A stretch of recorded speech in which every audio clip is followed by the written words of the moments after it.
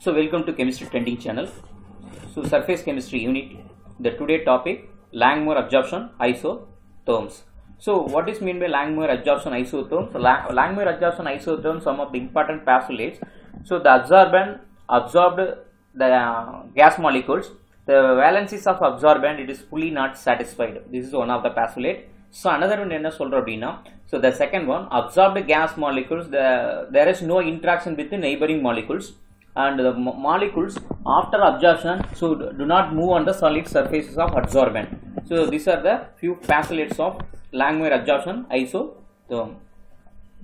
So இதுக்கு முன்னாடி நீங்க இந்த சேனலை சப்ஸ்கிரைப் பண்ணல அப்படினா first இந்த சேனலை சப்ஸ்கிரைப் பண்ணுங்க மறக்காம பெல் பட்டனை பிரஸ் பண்ணி ஆல் அப்படிங்கறத பிரஸ் பண்ணிக்கோங்க அப்பதான் சேனல்ல புதுசா போடக்கூடிய நியூ வீடியோஸ் அப்லோட் பண்ணும்போது உங்களுக்கு நோட்டிபிகேஷன்ல உங்களுக்கு காட்டும் So வாங்க டாபிக் பார்க்கலாம் this Langmuir adsorption isotherm அப்படிங்கிறது இன்ஜினியரிங் கெமிஸ்ட்ரியில யூனிட் 2 ல very important questions இது வந்து 16 மார்க்ல கேட்கக்கூடிய ஒரு derivations Langmuir adsorption isotherm derivations so பார்க்கலாம்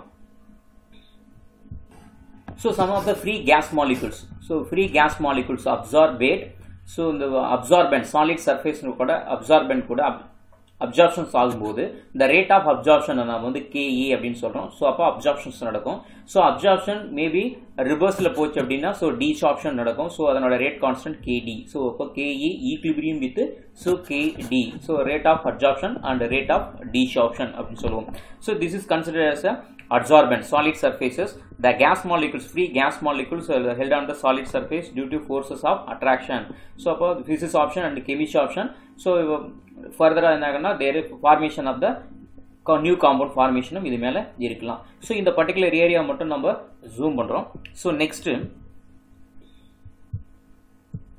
so this is a particular zoom பண்ண இந்த solid surface so solid surface absorption of gas molecules so particular area only we are considered as a particular area adsorbent so இங்க so this is covered area the absorbent gas molecules are surface absorbed by the absorbed gas molecules it is gas molecules absorbed surface area or covered area it will consider as a theta இத வந்து நம்ம theta அப்படினு எடுத்துக்கிறோம் so gas molecules வந்து so solid surface ல cover ஆயிருக்கிற area so இத வந்து theta அப்படினு வெச்சுக்கிறோம் so vacant area or uncovered area of gas molecules in the solid surface வந்து interface க்கு வந்து கவர் ஆகல so இது வந்து 1 - theta அப்படினு எடுத்துக்கிறோம் இது absorbent ஓட solid surface தான் நம்ம zoom பண்ணி இங்க காட்றோம் so free gas molecules on the solid surfaces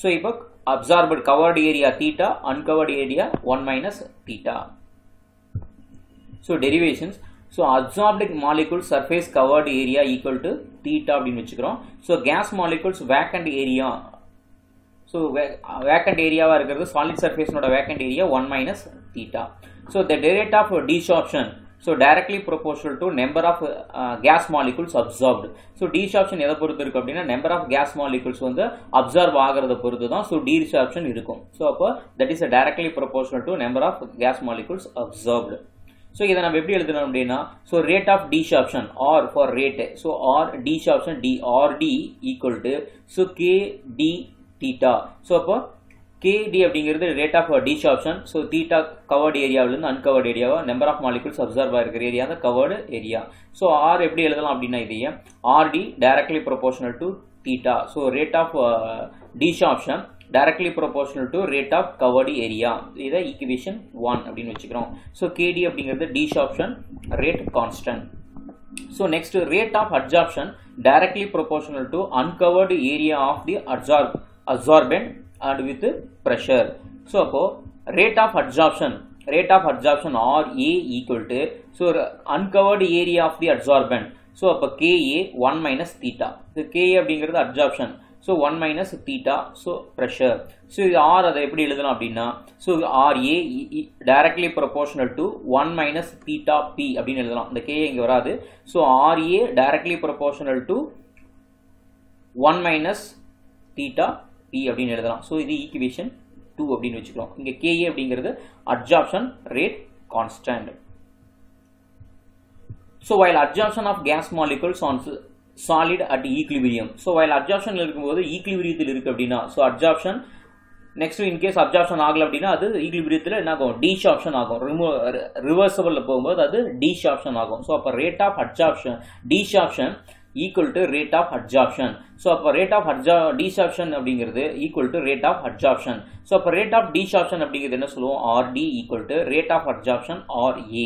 So RD அப்படிங்கிறது ஆல்ரெடி நமக்கு மேல ஈக்குவேஷன்ல தெரியும். So ரெஃபர் பண்ண அப்படின்னா ஈக்குவேஷன் 1 அப்படின்னு நினைக்கிறேன், 1 or 2.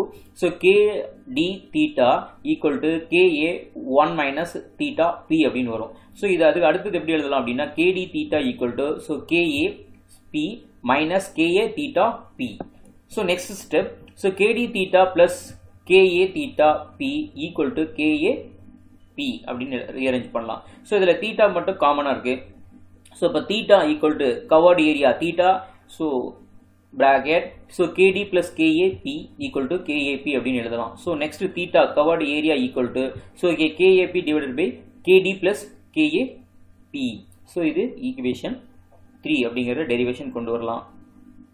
So இது equation number 3. So next step, dividing the right hand side of equation 3 by KD. So KD ஆல equation 3 என்ன பண்றோம்னா right hand side divide பண்றோம். So அப்ப equation 3 அப்படிங்கறது திரும்ப எழுதி இருக்கோம். So KD sorry theta equal to KAP by KD plus KAP. So இதுதான் equation 3. So இத நாம right hand side மட்டும் என்ன பண்றோம் அப்படினா so divided by KD ஆல divide பண்றோம். So அப்ப theta equal to so KA by KDP, so divided by KD plus KAP divided by KD அப்படினு எழுதலாம். So இத மறுபடியும் ரீஸ்டெப் எப்படி எழுதலாம்னா theta equal to so KA by KDP divided by KD by KD. So இத பிரிச்சு எழுதுறோம். So KD by KD plus KAP divided by KD, so pressure அப்படிங்கறத எழுதலாம். So இத next step போகும்போது என்ன ஆகும் அப்படினா so theta equal to so KA by KDP divided by so KD by KD அப்படிங்கிறது 1 plus so KD say KA by KDP அப்படின்னு எழுதலாம். So இங்க KD by KD KA by KD அப்படிங்கிறது so consider as a constant K. So அப்ப K equal to KA by KD அப்படின்னு வெச்சிட்டோம் அப்படினா so அப்ப theta equal to so KA by KD அப்படிங்கிறது so KP divided by 1 plus so KA by KD so KP அப்படின்னு வரும். So equation இது 4. So K அப்படிங்கிறது adsorption coefficient. So the amount of gas so absorbed directly proportional to area of surface covered. So அப்ப gas molecules absorb ஆகிறது x அப்படிங்கிறது எதை பொறுத்து இருக்கு அப்படினா so the amount of gas absorbed on the surface அப்படிங்கிறது x molecules அப்படிங்கிறது area of the surface covered எவ்வளவு ஏரியா வந்து surface covered area அப்படிங்கிறது இருக்கிறத பொறுத்து இருக்கும். So அப்ப theta, so absorption அதாவது amount of gas absorbed x directly proportional to theta. இத equation 5 அப்படினு வெச்சுக்கிறோம். இப்போ equation 5 4 ல சப்ஸ்டிட்யூட் பண்ணோம் அப்படினா so அப்ப x directly proportional to theta க்கு பதிலா kp by 1 plus kp அப்படிங்கிறது வரும் next stepல.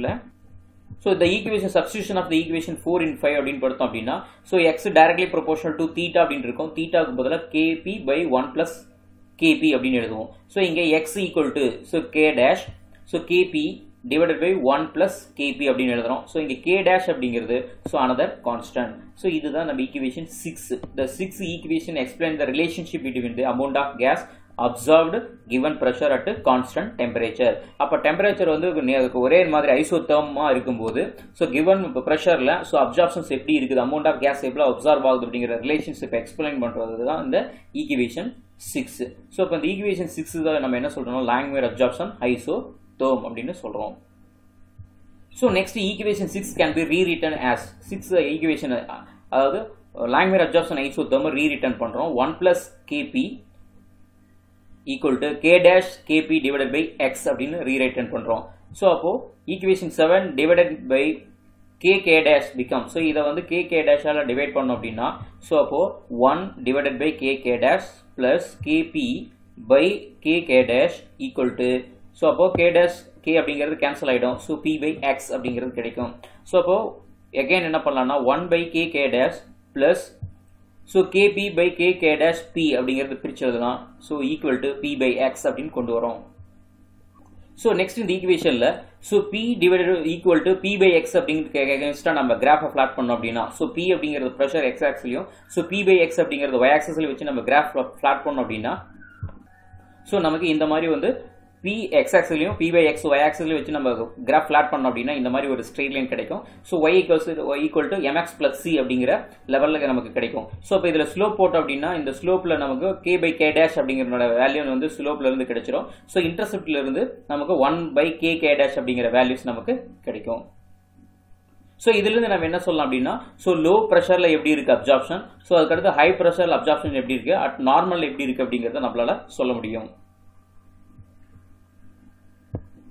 ஸோ அட் லோ ப்ரெஷரில் K/K_P அப்படிங்கிறது இட் இஸ் நெக்லிஜிபிள் அப்படின்னா, ஸோ அப்போ 1/K_K' plus K/K_P equal to P/X becomes என்னவா மாறும் அப்படின்னா, ஸோ அப்போ நமக்கு இதில் K/K'(P) அப்படிங்கிறது இது கான்ஸ்டண்டாக வச்சுட்டோம் அப்படின்னா, ஸோ அப்போ remaining 1/K_K' equal to so P/X அப்படிங்கிறது கிடைக்கும்.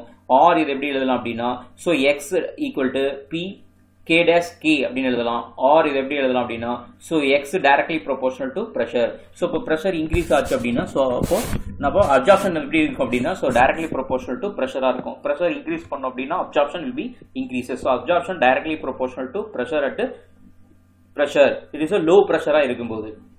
அப்போ pressure increases, absorption increases, pressure decreases, absorption decreases. Next, at high pressure. So high pressure 1/K_K' is negligible. So அப்போ K_K' is negligible அப்படின்னா, so equation remaining என்ன இருக்கிறது, K/K_P equal to P/X அப்படிங்கிறத இந்த ஈக்குவேஷனை திரும்ப ரீரைட் பண்ணலாம். ஸோ அப்போ இதில் ஆர் இது மறுபடியும் எப்படி எழுதலாம் அப்படின்னா, X equal to K'(P) அப்படின்னு எழுத போகிறோம். ஸோ அப்போ இதில் என்ன சொல்ற போகிறோம் அப்படின்னா, அப்சார்ப்ஷன் ஸோ வந்து surface வந்து covered completely at high pressure. So இப்போ high pressure pressure increases, absorption will be constant. So by X equal to K'(P). So absorption will be constant at high pressure due to the surface of absorbent area is fully completely covered. There is no further absorption of the gas molecules on the solid surfaces. Due to that absorbed gas molecules, the pressure when it is increases also, so further absorption will be constant. So at normal pressure, so normal pressure X directly proportional to P/N. So X absorption of gas molecules directly proportional to pressure power N அப்படின்னா N. So 0 and 1. So the Langmuir adsorption isotherm is identical.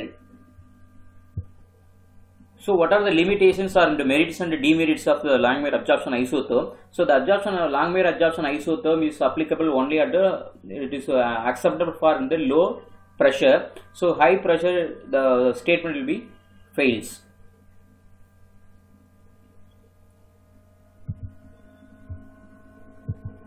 So thank you for watching. Subscribe the Chemistry Trending channel. So like and share.